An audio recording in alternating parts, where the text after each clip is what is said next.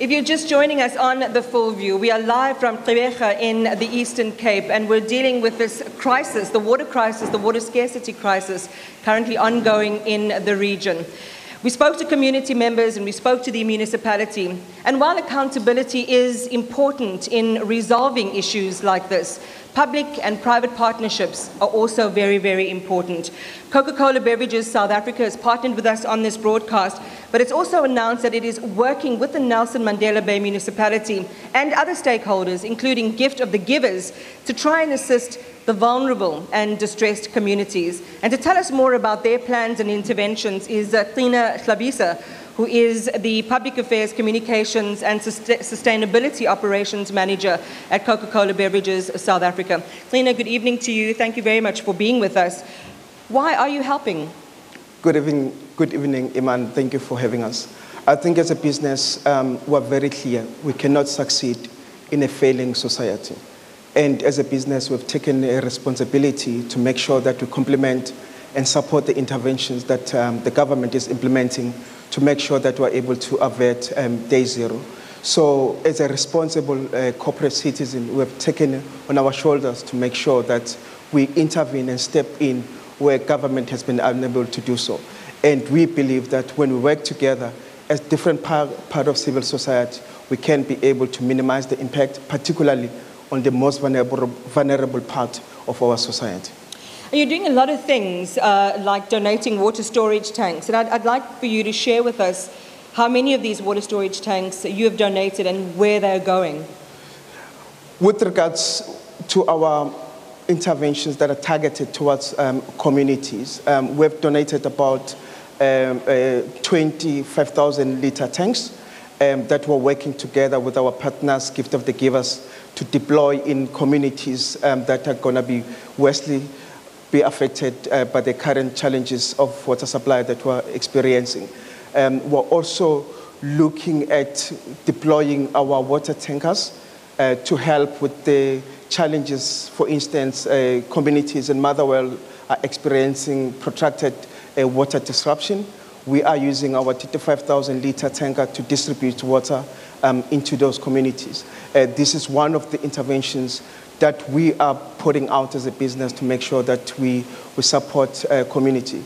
And as I've indicated before, our business is also dependent on water supply. So this is one area that we're so much interested into. And we're also working with the municipality as well to make sure that whatever we put in place, it provides sustainable water supply to our communities. I mean, you would have witnessed, Tina, a hard conversation being held with the water director of the Nelson Mandela Bay Municipality. You're talking about this partnership. How do you get around, some of the criticisms of the public that they've been slow to act?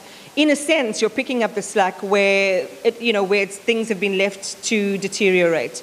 How do you manage that partnership? Really, it's understandable why communities may not have that confidence in our authorities.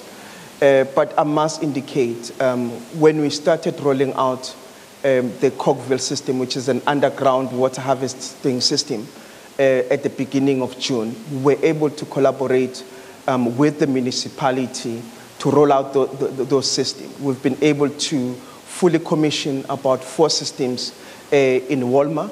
Another 4 systems are being developed in Gqeberha.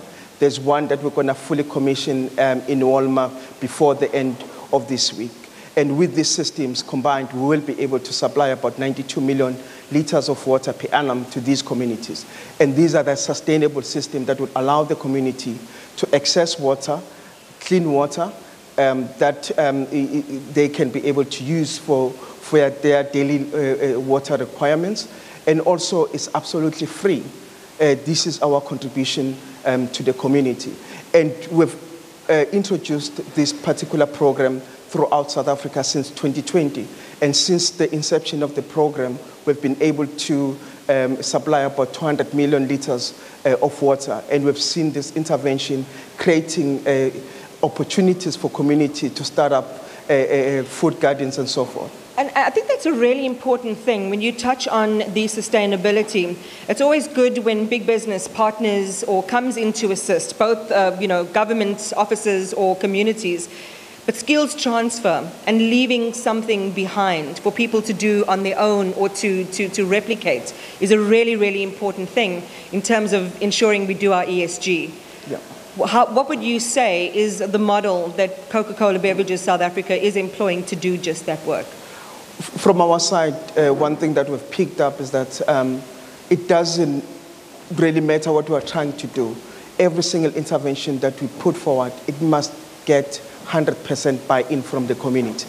And for instance, in Walma, we're working with ward committees to execute these systems. And these are quite expensive systems to have a solar that is being installed, and communities are taking responsibility to guard and protect those systems and make sure that even when it comes to the installation, we're also using communities to help to undertake certain activities that can be able to be subcontracted to local people.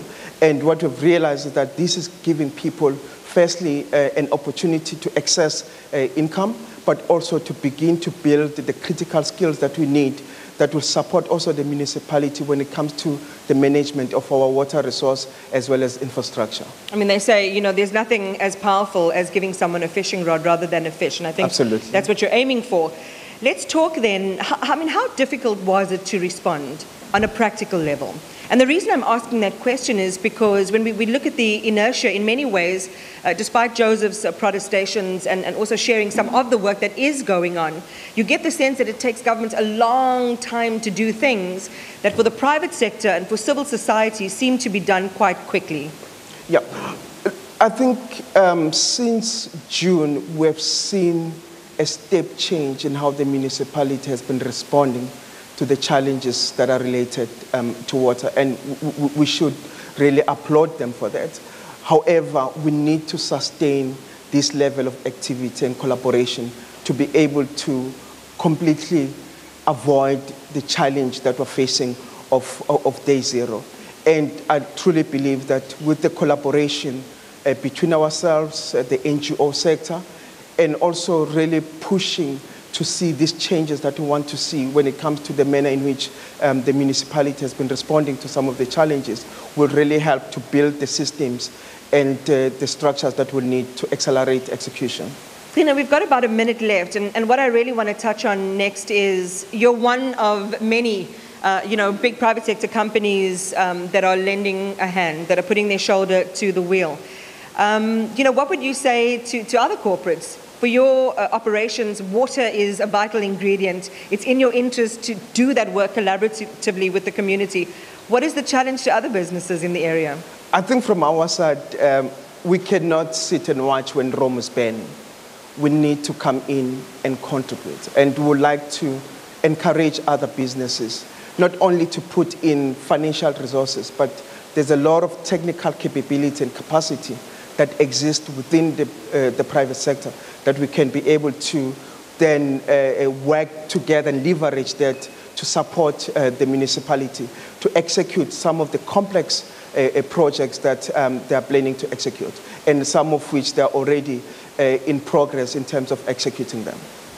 Hlabisa, thank you very much for just giving us a sense of the work that you're doing, and particularly in terms of sustainability and leaving something for the community in the long term.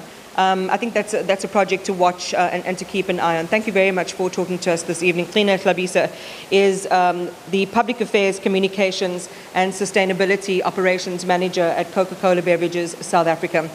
We are live here in Gqeberha in the Eastern Cape. We're talking to the community, we're talking to the municipality, we've spoken to big business. When we come back, we will also bring in civil society and talk about the impact that their work is having. We'll be in conversation with the Gift of the Givers as well. That's all coming up just now.